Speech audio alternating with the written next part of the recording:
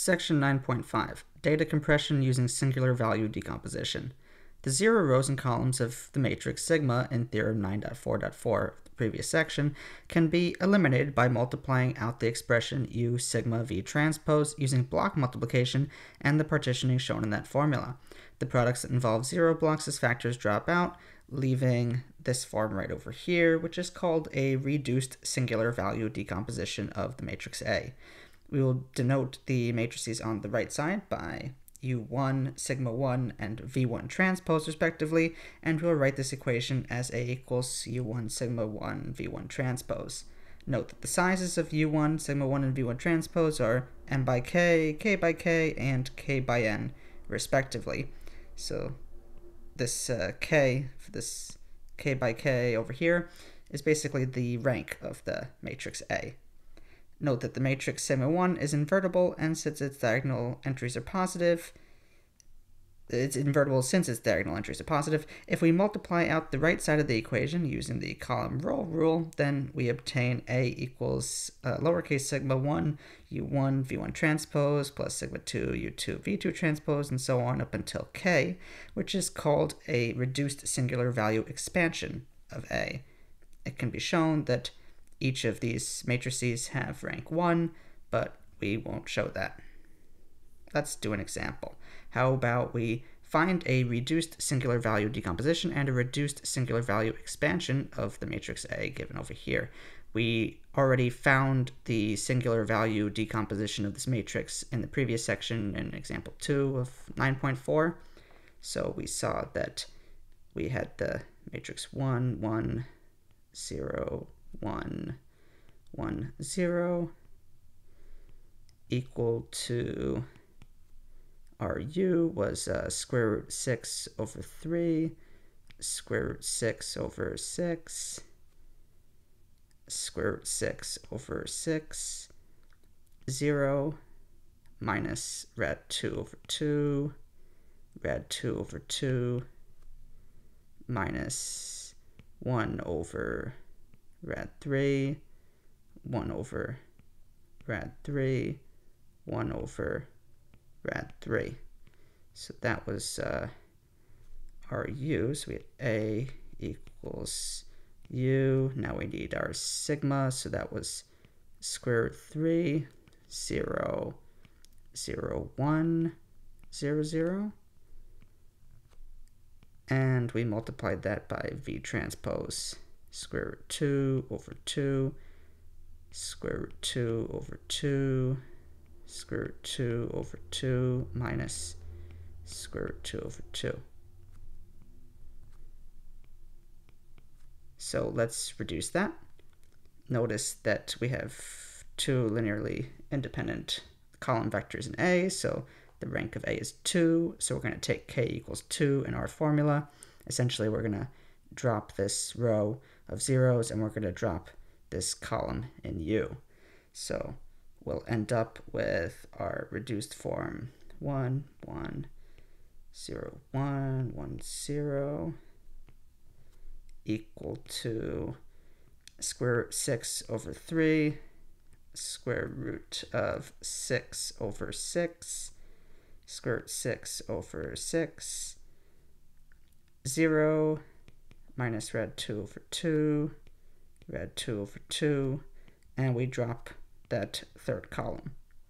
So then we'll drop the last row of the next matrix. We'll get square root 3, 0, 0, 1, and then we keep V. So square root 2 over 2, square root 2 over 2, square root 2 over 2, and minus square root 2 over 2. So there's our reduced singular value decomposition.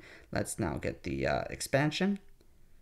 So we'll write out our matrix again. 1, 1, 0, 1, 1, 0. And that'll be sigma 1, U1, V1 transpose, plus sigma 2, U2, V2 transpose, and we stop over there because K equals 2. So sigma 1 square root of 3, right? And we'll multiply that by square root 6 over 3, square root 6 over 6, square root 6 over 6,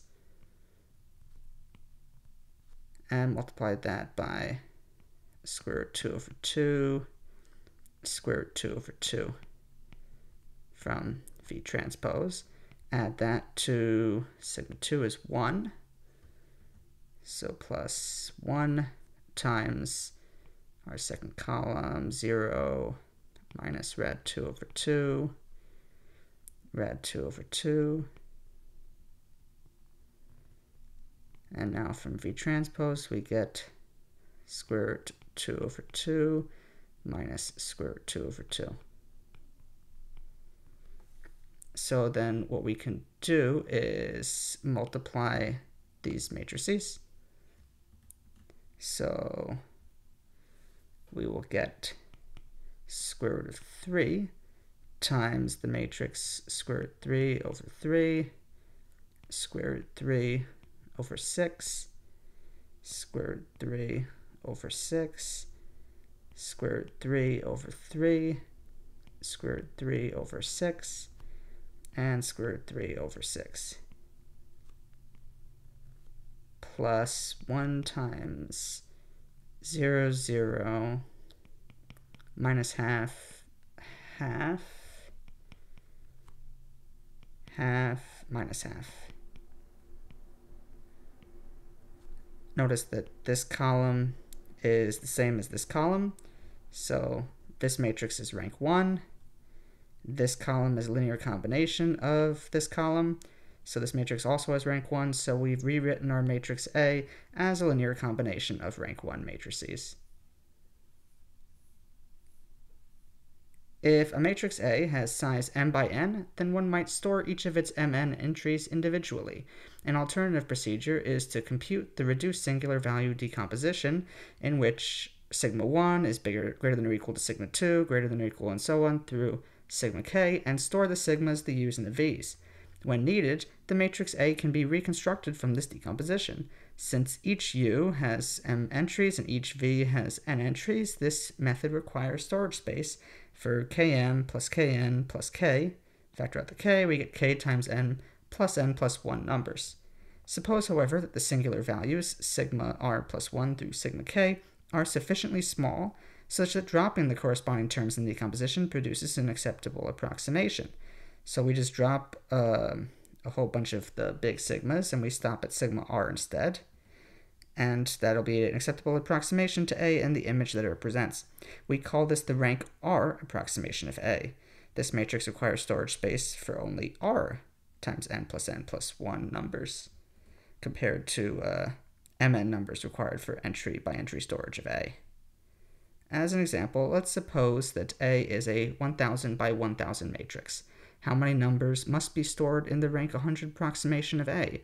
Compare this with the number of entries of A. In this case, we have the R from our storage space calculation equal to 100. And we have m equals n equals 1000, because those are the dimensions. So that means that we need 100 times 1000 plus 1000 plus 1, which is 200,100 numbers.